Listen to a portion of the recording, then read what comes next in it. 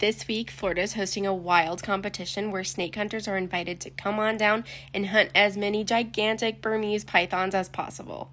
And if you didn't know, Burmese pythons can grow up to 19 feet long and 140 pounds. But whatever hunter bags the most snakes, big or small, by August 13th will win $10,000 cash prize. The competition is a great way to help curb Florida's population of the invasive species, which do serious damage to the local ecosystem. Last year, the annual Python Challenge netted 231 snakes. The grand prize winner bagged 28 snakes total, and he was only 19 years old. Do you think you could beat that?